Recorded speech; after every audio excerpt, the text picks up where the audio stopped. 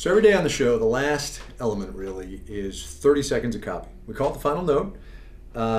It's in theory a lighthearted moment to wrap up a day. It's got to be quick. It's got to be relatively conceptually simple because you can't spend a whole lot of time explaining stuff.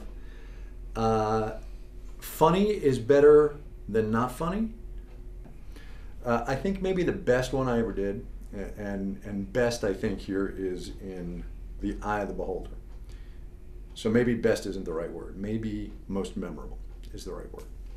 So one day I had read about this company down in Florida where every Friday the boss comes around the office with a beer cart and he gives out beer for free on the company dime and on the company time. And I said something like, and remember this was a Friday afternoon, I said something like, ladies and gentlemen, I'm sorry to have to announce this is my last day hosting Marketplace. I found a better job. There's a medical equipment company down in Florida where the boss gives out free beer. And then I went and I told him what he did. And then and then the close music came up and I said, that's Marketplace for Friday. See you Monday, whatever. Did the credits. And we were out.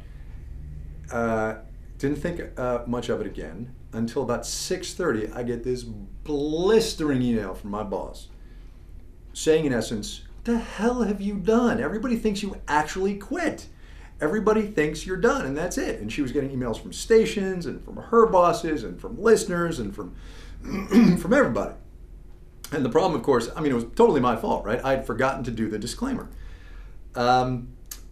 So two things about that. One is if you're going to quit on the radio, make sure you make the disclaimer. But the other thing that happened actually was about a year later, my boss, actually my boss's boss's boss, the president of the company, came on a Friday with a beer cart. And we got beer. So that worked out.